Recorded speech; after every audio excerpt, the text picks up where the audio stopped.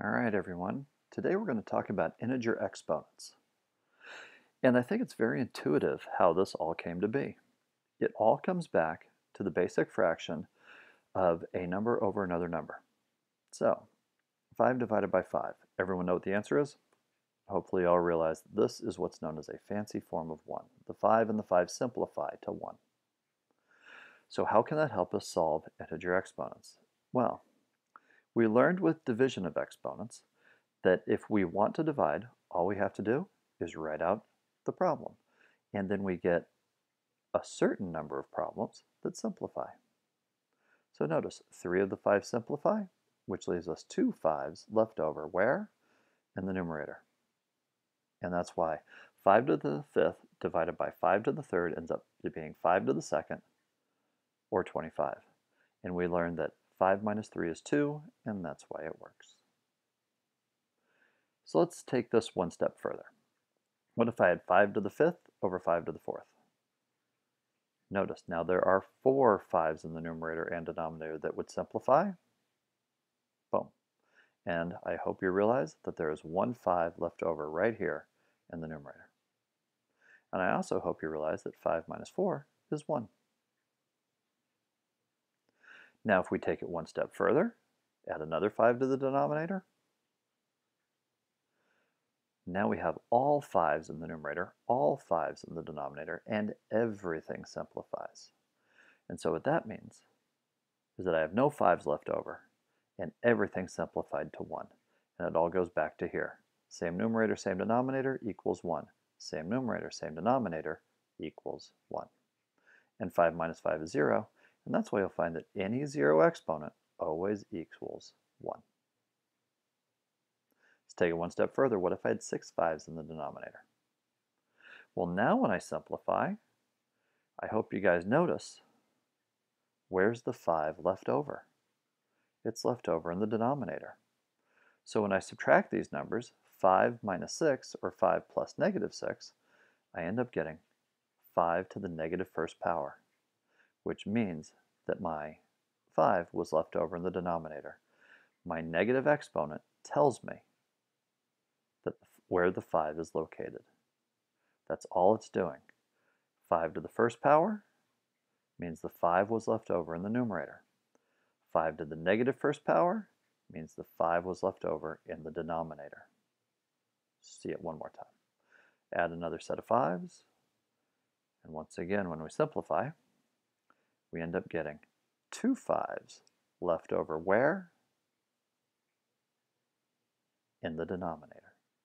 So this is 5 to the negative second power, because 5 plus negative 7, or 5 minus 7, is negative 2.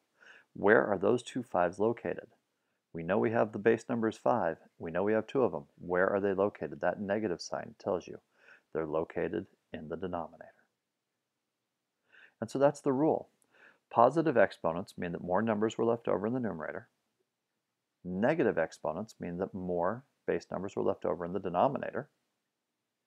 And a 0 exponent means that the numerator and the denominators were equal. Therefore, the answer is always, always 1. Definitely write this down. These are the rules. And if you get them straight in your head, oh, this is going to be the easiest chapter ever. So, 6 to the negative second power means my base number is 6. Where are my 6's left over? In the denominator. And so I get my answer.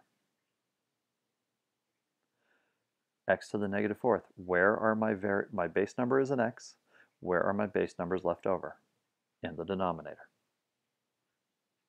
And you're done. See if you guys can handle this one.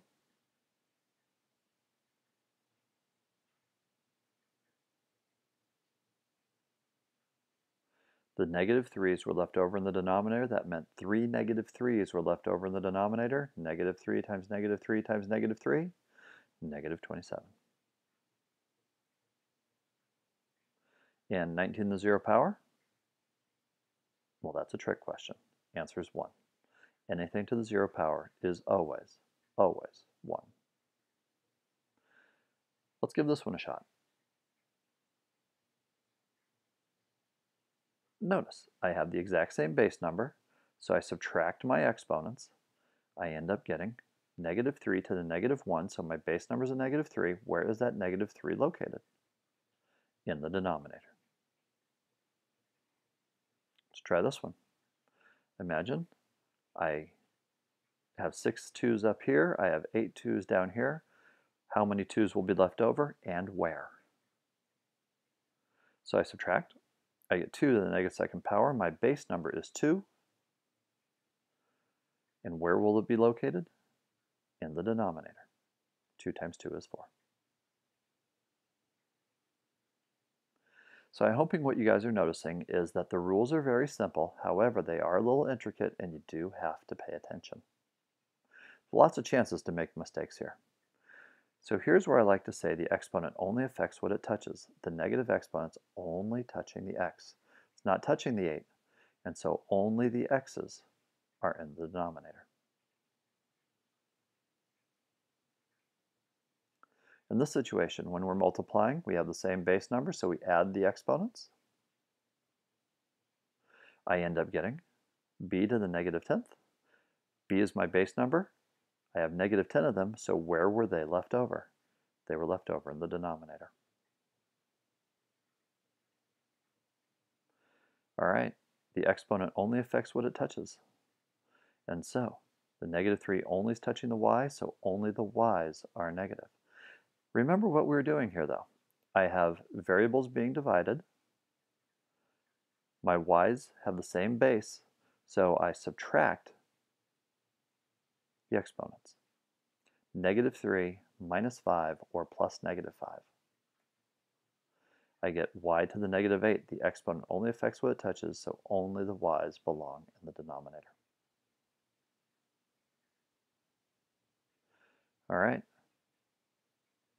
So in this situation, notice I subtract my exponents, 6 minus 9, or 6 plus negative 9, which gets me x to the negative third.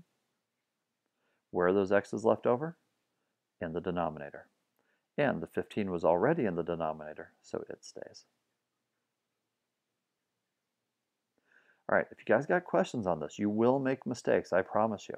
Don't be afraid to ask your teachers, don't be afraid to ask your parents, and good luck. We'll call it there.